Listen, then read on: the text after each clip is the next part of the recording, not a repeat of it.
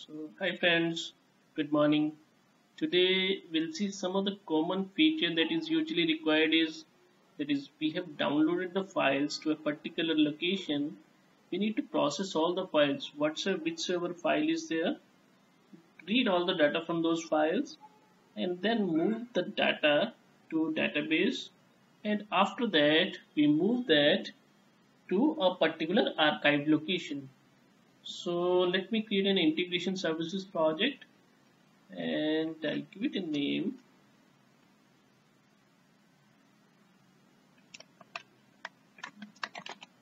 Process data. Okay.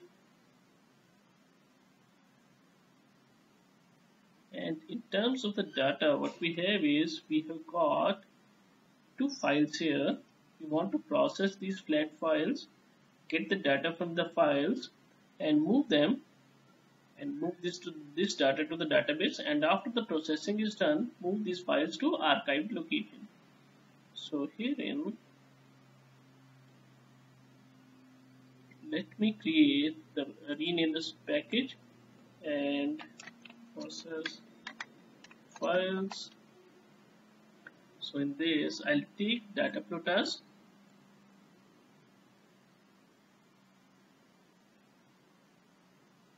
Not the data flow task, sorry. I'll take for each loop container,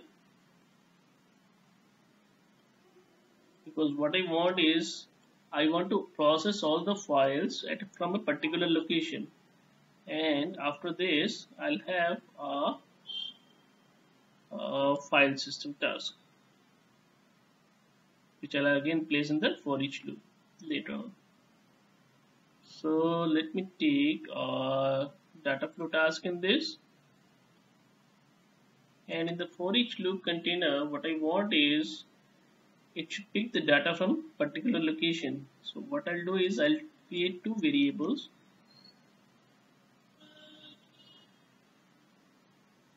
And I want that it should be here.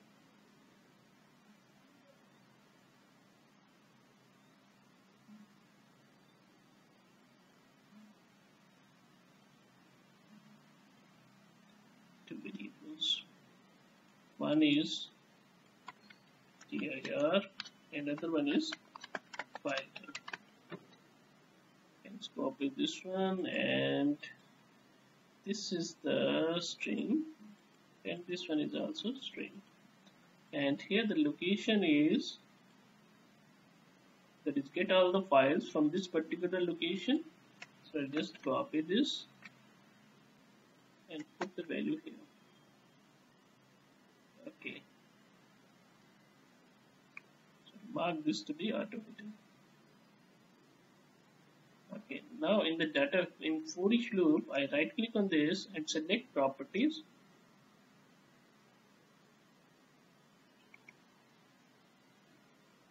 Click on edit, and in this I can set some of the properties. The very first one is collections.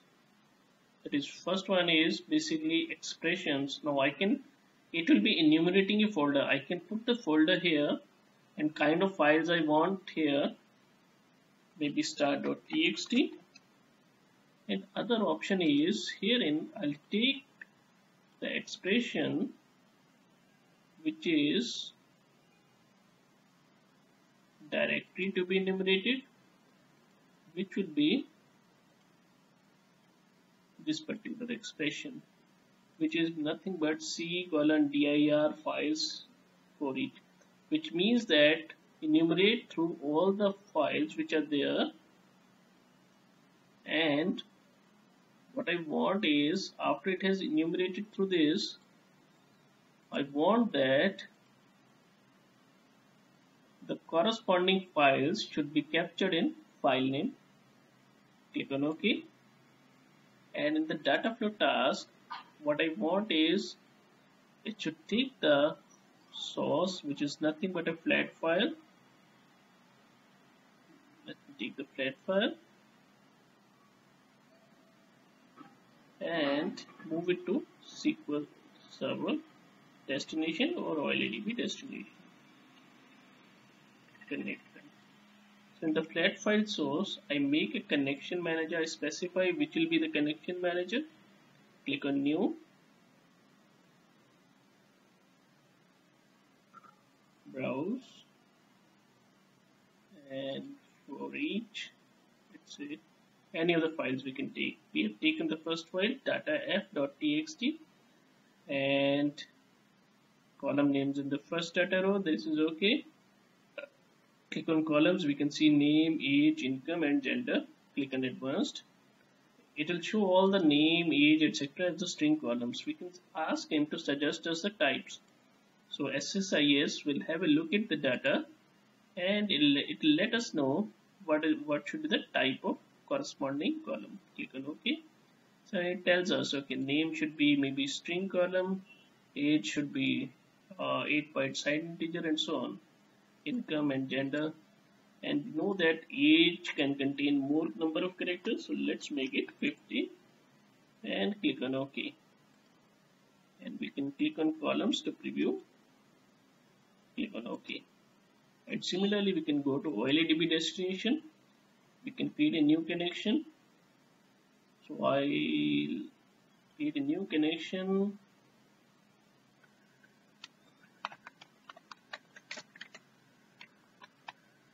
And I already have a database named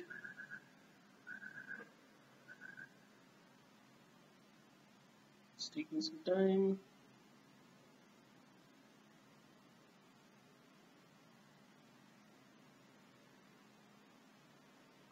It's not there.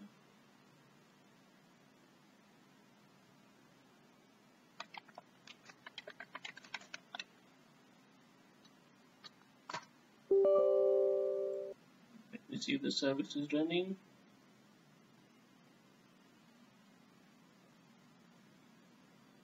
So let me start the service.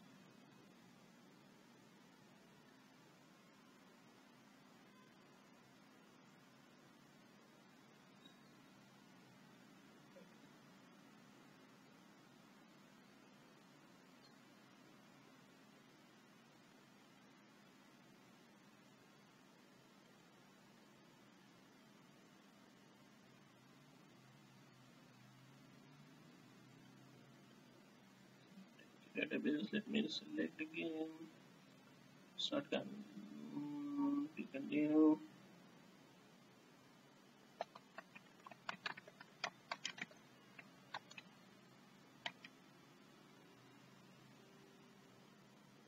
There we have the census now. Click on OK and click on OK. What I want is I want to create a new table, and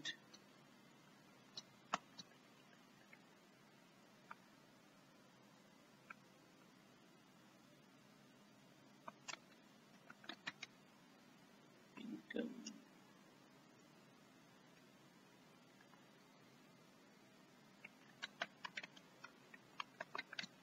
Give it a name, gender based income, or maybe make it just income. Okay, click on OK, and it takes that varchar data type, begin, and varchar data type, and I can see the mappings as well. Maybe click on OK, and I can click on the mappings and see that how the data is moving. Click on OK. Now the thing is, herein I'll be getting this very first time it runs, it takes the first file, and herein it will run for the first file. Now it comes here.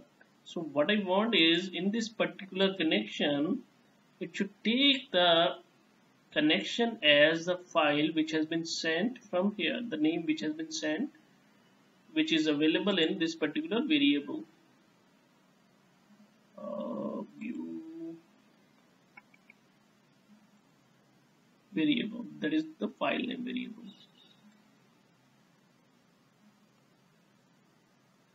Okay, so I go to the data flow, close it for the timing, and in this particular connection manager, we'll have some of the settings, like we got this connection string, which is, as of now, it is data-f.txt. So let me just delete it, and I want that this particular connection should come from by making use of this expression, so which is nothing but this property connection string, and it is nothing but out here as a file name. Click on OK. Click on OK.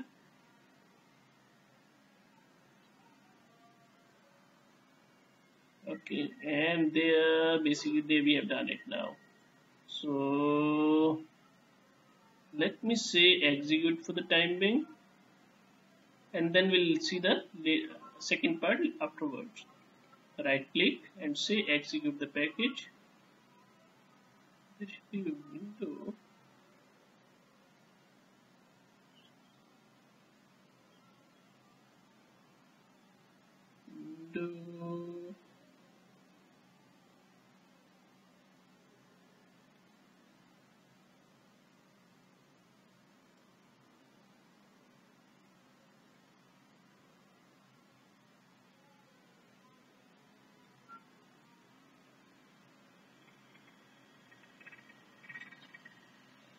So let me say execute the package now.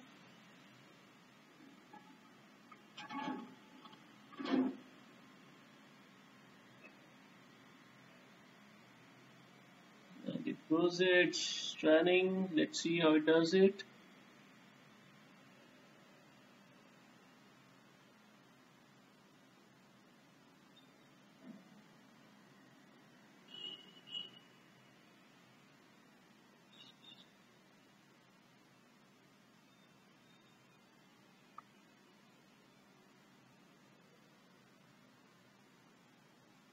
Oh, it has done it now. So let's go to the SQL server and verify the results.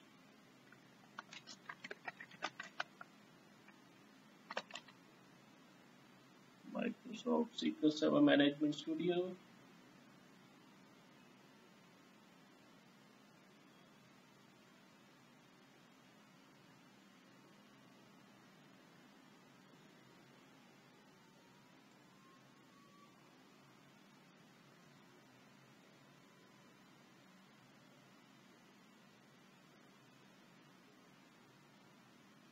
And we go to the database, which is census, and we should have a table named income.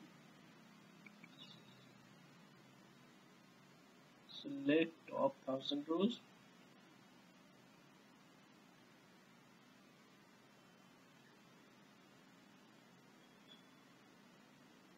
Okay, we have got the data for females, but have we got any data for males?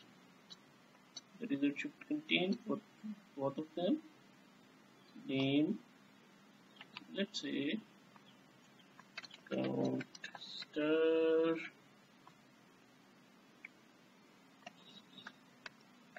number, gender, and in the end I'll say group by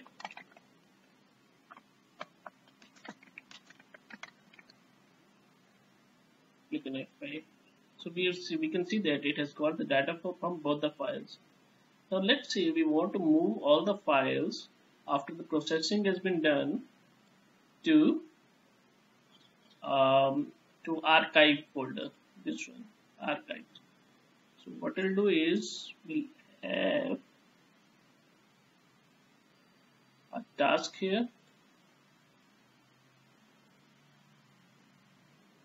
data process task, or maybe file system task. Now this particular one, what it will do is it can do multiple operations: copy files, copy directory, create directory, and delete files, and so on, move directory, move file, rename file, and so on. So we'll say move file, which is the connection out here. Now the problem here is basically we can have a flat file connection manager, or we can specify this particular one is contained in particular variable, source variable. That is wherein we'll say that this is nothing but user file name. And in the destination connection, we'll create another connection which will map to the destination path. But the problem is this one gets populated here, and with each iteration it gets changed. So what I need to do is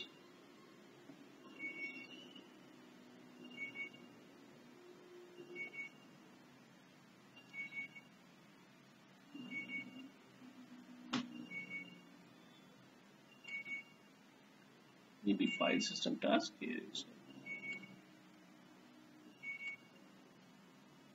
and here and I'll say new connection or new variable, add a variable, destination directory,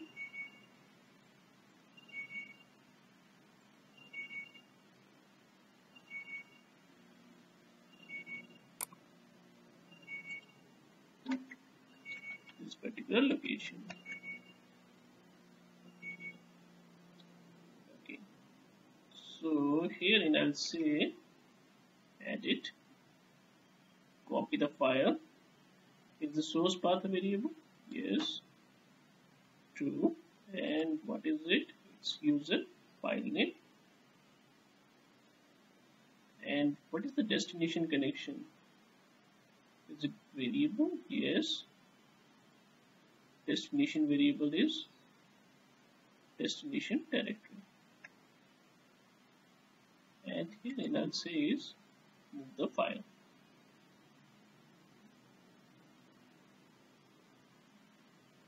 Click on OK. Variable file name is used as a source or destination is empty. Edit.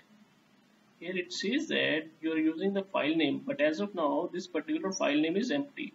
So what we can do is in F4 there is a property delay validation. We make it true. Means that this, we know that this will get populated at runtime only. So let me say run it again. Before that let me truncate the data.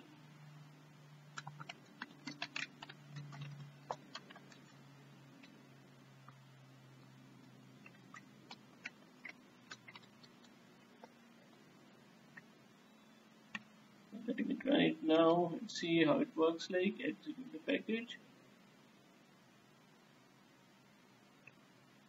Oh, it has been done. So let's go there. Now this particular the files have been moved, and let's see if the data has been processed. Yes, it has been done. So thanks for watching, guys.